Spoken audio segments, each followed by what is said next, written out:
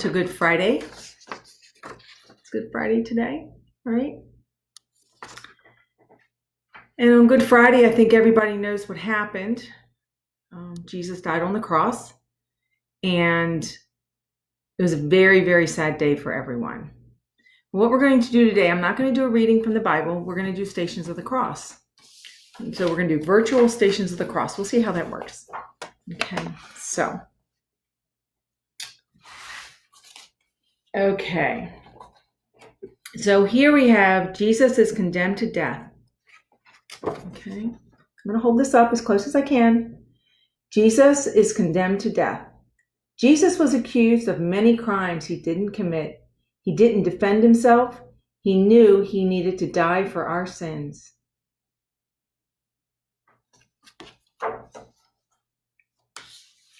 Jesus carries his cross. The cross was big and heavy. It was hard for Jesus to carry it. Jesus carried the heavy cross without complaining once.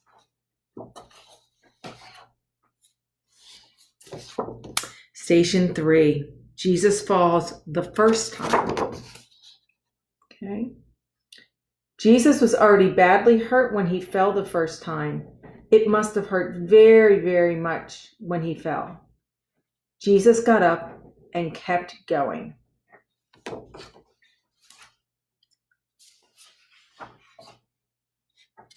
right. Station 4, Jesus meets his mother. Can we all see that? Let's see. Jesus knew that his mother was sad to see him suffering so much, but he was so happy she came to him. Mary loved Jesus very, very much. Station 5.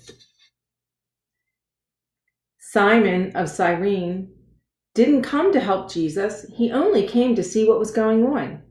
Then he was ordered by the soldiers to carry the cross because Jesus was having such a hard time.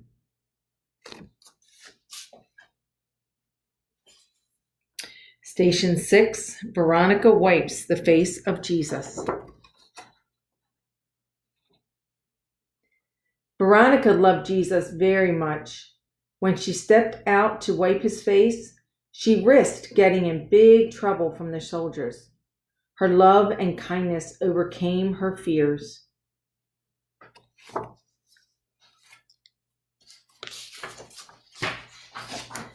Station 7, Jesus falls a second time. Jesus fell again because he was so weak and tired from all his wounds. He still didn't give up. He got back up and continued on. Station 8, Jesus meets the women of Jerusalem. A lot of people were against Jesus, but a lot of people followed him. They were faithful friends.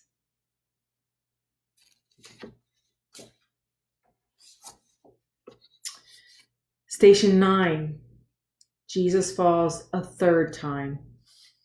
It's unbelievable that Jesus fell again, and the soldiers didn't help him. They only yelled louder for him to get up and continue on. Jesus didn't get mad at them. He forgave them.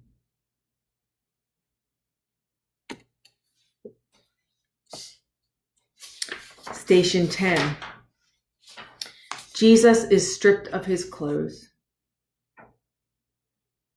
To be without clothes in front of everyone is a humiliating thing.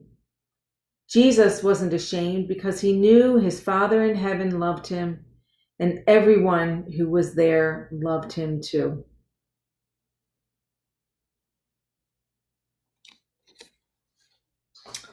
Station 11. Jesus is crucified. The soldiers drove nails through Jesus' hands and feet. They lifted up the cross and put it in place. Jesus was in a lot of pain.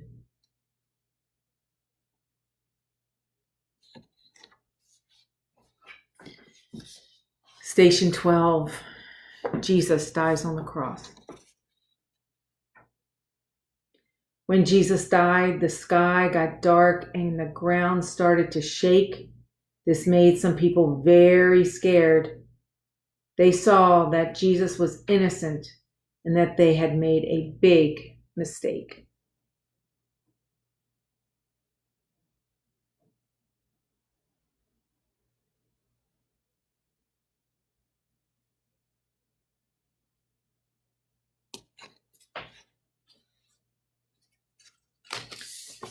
Station 13.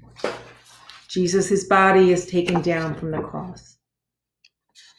Joseph of Arimathea gave Jesus his own burial cave because Jesus didn't have a place to be buried. Joseph was another one of Jesus' friends who took a risk to help him.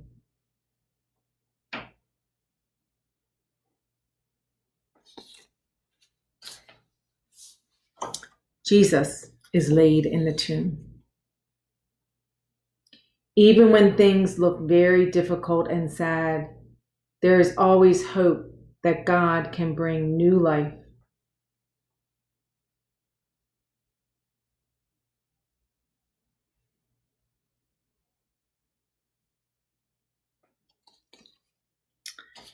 Now, I don't know if any of you have done Stations of the Cross before. We mostly do those in church. And of course, we can't be there today.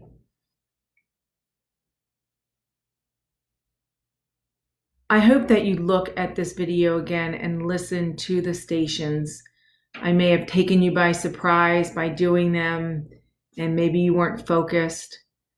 Maybe you can come back later and look at it again and really think about what Jesus was doing. I mean, did Jesus do things that we would be willing to do? I mean, he didn't complain. I know right now everybody's home, they're stuck home. They want to go outside and play with their friends. They want to go visit their family for Easter, and we can't. And it makes us so sad. Jesus was very sad too, but he never complained. Not once did he complain. And people were bullying him and making fun of him, and he never yelled back at them. But Jesus was kind to the people who came up to him. Veronica, Joseph of Arimathea, of course, he came to see Jesus after he had died, but God knew what Joseph was doing. He got to see his mom. These were all so important to Jesus and made him feel better, but he still hurt a lot. You know, Simon helped him carry the cross. Simon went to watch. He did not go to help. So think about the time when you maybe see somebody who can use some help. You didn't go to help them. Maybe somebody's being bullied at school, or somebody can use some help carrying some packages at the grocery store. You didn't go there to help. You didn't mean to do that, but it's the right thing to do, to stand up for someone and help them and show your kindness that way. So I think, well, let me go back a little bit. You know, Jesus died. What happened when Jesus died? This is what I think. So when Jesus died, he took all of our sins into his heart. Okay, he brought everything into his heart. So when he died, our sins died with him. And then they were buried with him. And that gave us the ability to be sinless. Okay, he forgave everything that we had done wrong. Now that was a long time ago, but he still does that to us now, or does that for us now, right? He forgives us of our sins, and he takes them in and accepts them as his own. And that's what he did when he died. He died for us so that we could give up our sin. So I think maybe we could thank Jesus for doing that for us, right? This is going to be a thankful day too. Thank you, Jesus, for dying on the cross for us.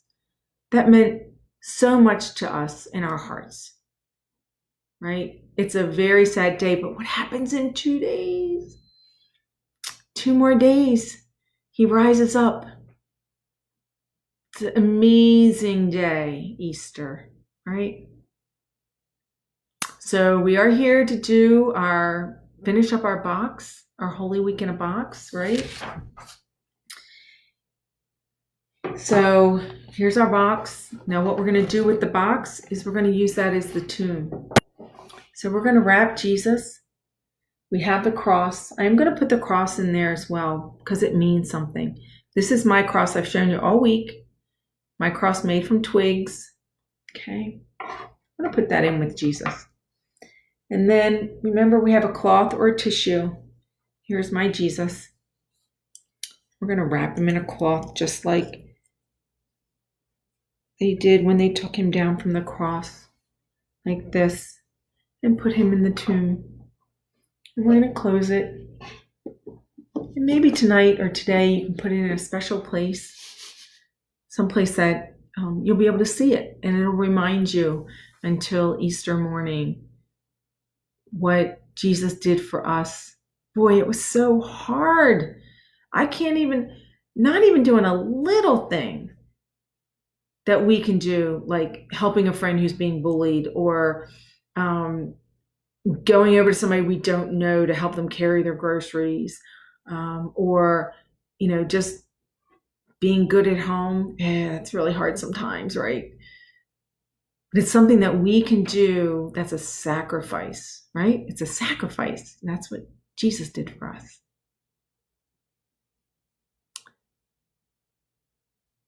So I think I want to say a little prayer. I have a couple of them here.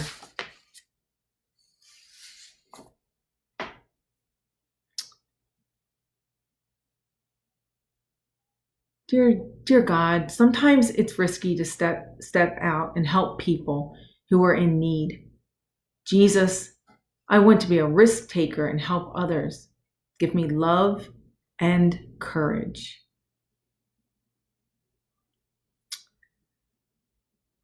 So I will be back with you at, 2 times. We're going to do a book reading tomorrow night, a fun book reading tomorrow night at 5, like we've been doing, an Easter story. And on Sunday, we'll come back at 12 o'clock on Easter to talk a little bit about Easter. Hopefully you'll have already gone to virtual Mass with Father Joe at 9:20. So let me fill you in on some other times. So tonight we have services at 7 o'clock with Father Ty at Most Precious Blood. And tomorrow night, the Easter Vigil at 7 o'clock with Monsignor Burke at St. Francis of Assisi. I'll be on at 5 o'clock for story. And then 9:20 on Easter Sunday with Father Joe at St. Matthew. And then I'll come back at 12 o'clock and we'll finish up Holy Week in a box. So I want to put some thank yous out there for this week and getting us all of our video and our churches, our different churches together. And that's Mr. Rudy. I know a lot of you know Mr. Rudy. He's worked really, really hard to get all of our technology up and being at all the churches and videotaping everything and making sure everybody's got their microphones. And we want to thank him for doing that. It's been a challenging week for everyone, but it's been a beautiful week for everyone. And it's going to get even better on Sunday. So be blessed. I love you. I'll see you tomorrow.